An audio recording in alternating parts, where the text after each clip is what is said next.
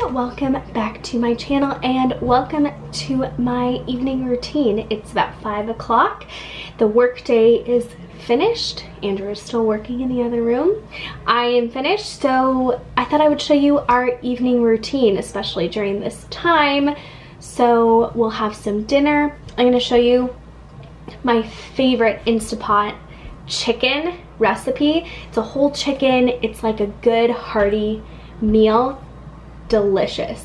I can't wait to share that with you, and yeah, we'll just wind down and have our evening together. So let's get right into it.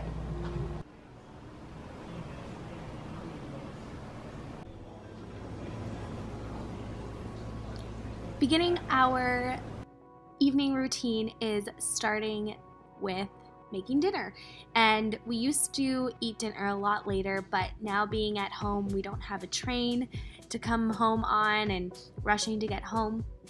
So I start dinner usually at 5, and I'm gonna be showing you my favorite Instant Pot dinner. It is so easy, so delicious, and I actually think this would be a great meal in the winter. So it has bone broth, salt, pepper, parsley flakes, garlic powder, and onion powder. And you can do this with any type of chicken. I like to do it with the whole chicken because you can use the bones and things like that the next day for broths and things like that. But you're just gonna take all the powders, so you do about 2 tablespoons each of garlic and onion powder, and then eyeball some parsley flakes in there, half a teaspoon of salt, and then you're going to also add pepper, and then pour in about an equal to a little bit less of amount of olive oil, so it makes like a paste.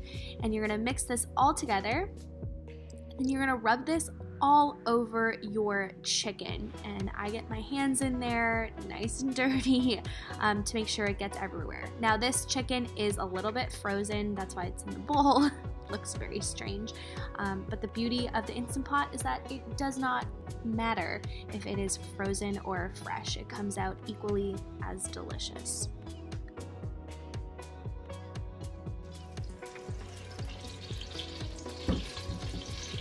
And then you can put a little bit of olive oil or butter, depends what you like. And you're going to turn on the saute mode on your Instant Pot, and then you're just going to sear the chicken. Now because mine was a little bit frozen, it did not all the way sear, but I find it turns out a bit better if you do. And then once you take the chicken out, you get all that nice stuff on the bottom, and then you pour the bone broth just a little bit in to coat the bottom. And then the key is to add the I don't know what this is called, the little rack, and put your chicken on there. Again, mine's very stiff, so I'm like shoving it in there, and then you're gonna close it up and cook for 1 hour on the pressure cook mode. If it is fresh, it's less. I think it's about 30 minutes, but because it's frozen, it's an hour. And then I'm just going to clean up and get everything ready for actually eating and doing a side dish, which we are going to be doing sweet potatoes and a salad. It's one of my favorite sides, roasted sweet potatoes. I just cube them, cook them in the oven. I am showing you my favorite peeler. My Nana bought that for me. I'll try to link it down below. It's amazing. Yeah.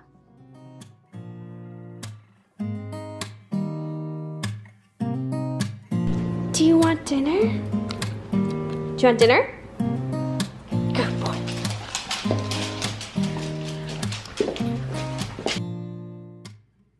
While Andrew takes Walter out for a walk after he eats, I try to just pick up from the day. Usually I'm the one out here, and it's so nice to just do a quick cleanup. That way we're eating dinner in a nice clean home, and I like to set the table. I do this every night.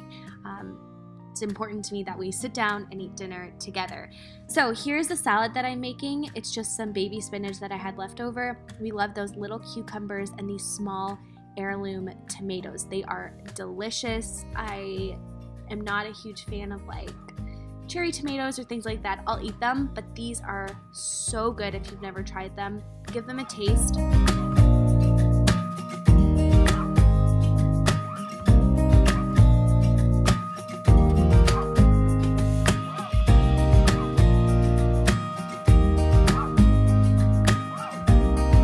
To the house.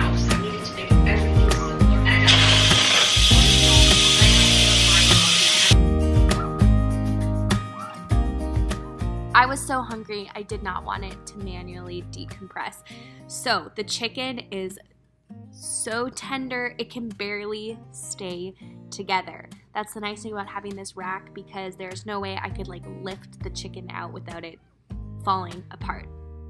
So I put the chicken in this bowl, and the beautiful thing about the bottom of the pot is there is this incredibly delicious gravy. Now, we add just a little bit of grass-fed butter, just a little bit, and we whisk it. I whisk it together, and then we pour it over the chicken, the sweet potato, and man, is it ever so delicious. You have to try this recipe.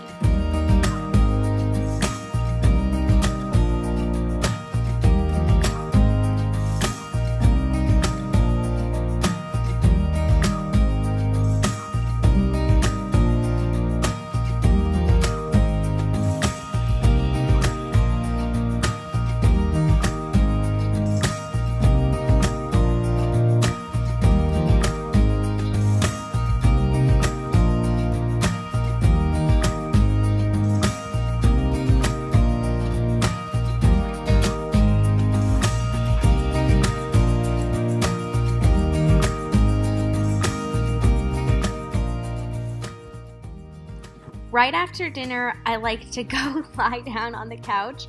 I'm usually like full and kind of tired from cooking, so I lie down, relax before I start cleaning up. And then Walter usually tries to play with me. Andrew will join me, and we kind of just sit around for a while. Good way to relax after the day and after dinner. And then as well as time passes, I will typically start to work. We both will finish work. I'll usually edit, do some things on my computer, and I do that until I feel energized to clean up.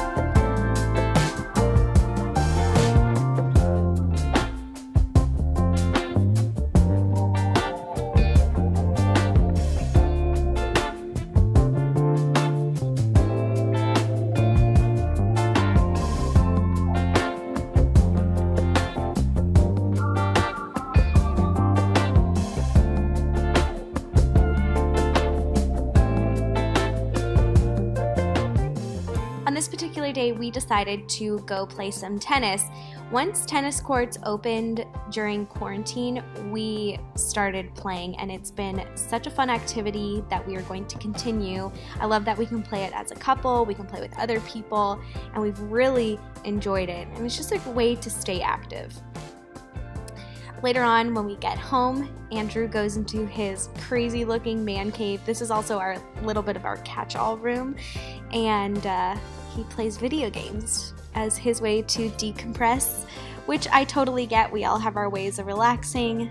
Mine is not playing video games, but I just finish up cleaning the kitchen. I like to get it all done, and that way in the morning it's a fresh, start to the day, fresh kitchen, and yeah, it's nice and tidy.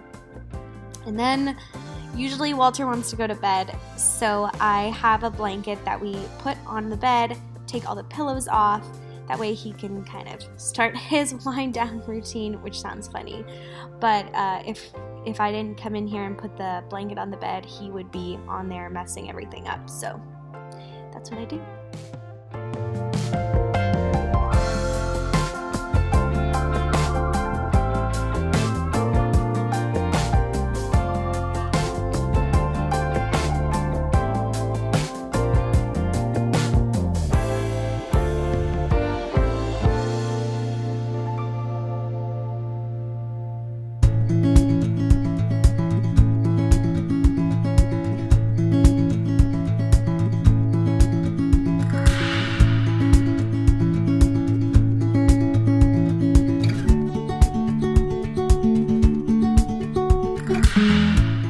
Now I'm starting my skincare routine. I always double cleanse, and I'm first going in with the Arbonne Super Calm Cleansing Milk.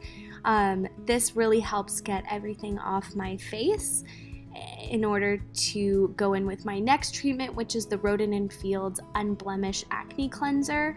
I find these two products together work wonders for me, and it really helps, clear out my pores, clear off my makeup so that this acne cleanser can really get in there.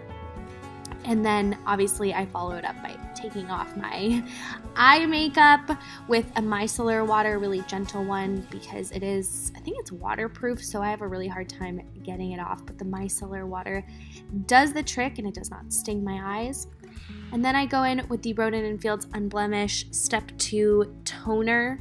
This is really nice. And then I follow that up with the Super Calm Skin Relief Serum. This is great for really sensitive skin, and it just adds a lot of hydration back into, my face after, double cleansing and all that stuff. Then while my skin is drying, I brush my teeth, and if you see I had that pink protector, those are called Steri-Pods. I love those. It keeps your toothbrush sterilized. And then obviously some eye cream, which we gotta do. Some oil. I love the Rodan & Fields Active Hydration, but I'm almost out, so I'm using this face oil that I got in a FabFitFun box, which is nice. I try to, keep the Rodan & Fields good to the last drop, so I'm not going anywhere this week, so I'm using the other stuff. And then I just like to brush my hair. I don't know if it really does anything because I wake up with wild hair, but in my mind it helps keep everything tamed.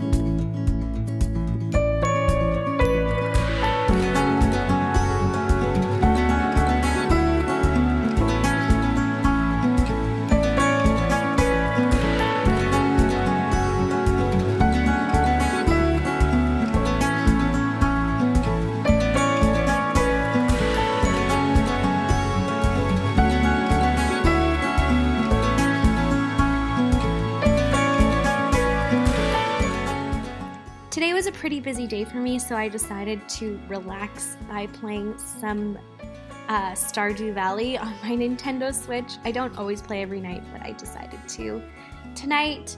And that is it. I am heading to sleep. Thank you so much for watching this video. I hope that you enjoyed our evening routine. Let me know what you think in the comment section down below, and I will talk to you again for another video.